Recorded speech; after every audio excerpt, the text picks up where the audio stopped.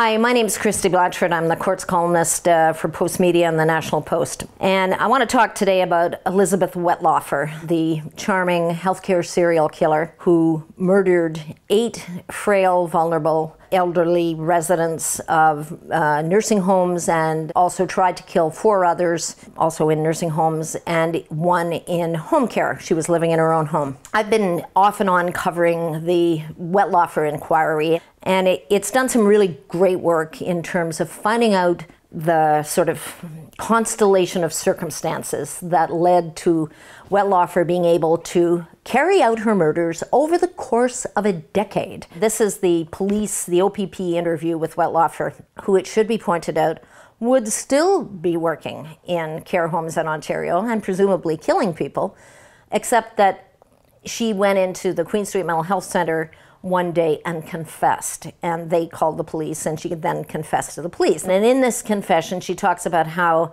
Mr. Horvath had tried to fight her off as she gave him 2 lethal injections of insulin. She had learned by then, she'd refined her technique, and she knew that the fast-acting insulin would quickly remove any resistance, and the long-acting insulin would do its deadly work. Anyway, at the inquiry, I haven't been there every day. I don't pretend to. I'm not an expert. But some of the victims' relatives had an opportunity recently to speak to the commissioner and to the inquiry and just talk about the loss they've had. And one of them was Mr. Horvath's son, who has the very same name. He's Arpad Jr. And he was incandescent with rage when he addressed the commissioner. And I don't blame him. The son said, that he expected that at the inquiry, which has found out the facts, and that's the best thing it could have done, but he expected to have heard from the union, from the administrators of the homes, the for-profit homes, from the nurses, College of Nurses, which, acted, shall we say, with the speed of molasses. I think it's a fair comment. From government. The government has inspectors who are supposed to go out and inspect long-term care homes. But, of course, there aren't enough inspectors.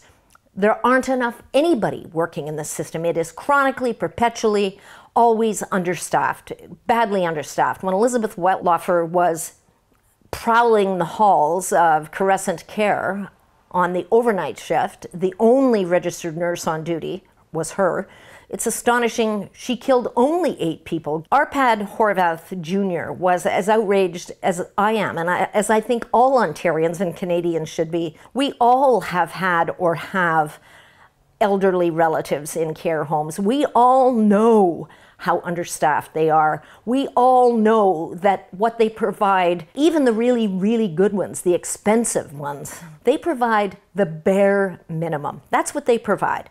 And yet we all make this deal with the devil where we will not say how bad it is. I remember when I was looking for a place for my mother, and she didn't stay in a fancy one, she stayed in a sort of good average one, I'd say. And the first thing you look for is that it doesn't stink of urine, because that tells you maybe it's okay. One of the lawyers who represents the families of the murder victims described yesterday, because we know that Mr. Horvath fought this big chunk of change killer nurse off as she administered the last 2 injections. And the lawyer was saying that this image of this frail old man warding off a nurse who was giving him a lethal injection is an obscene image. And it is an obscene image, but I'm telling you the fundamental underlying obscenity is far more grave.